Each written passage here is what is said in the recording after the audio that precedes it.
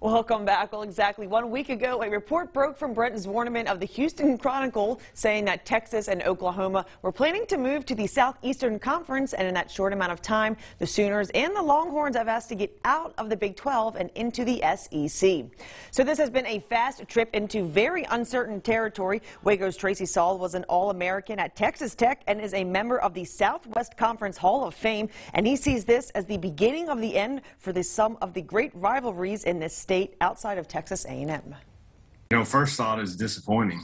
I think that college athletics was built on rivalries, and we're kind of getting away from that. It looks like to me. I'm disappointed to see it. I know these things are part of college athletics now, and this is money's a big driver for it. But I really hate to see the rivalries disappear, and I think that's what we're going to start seeing.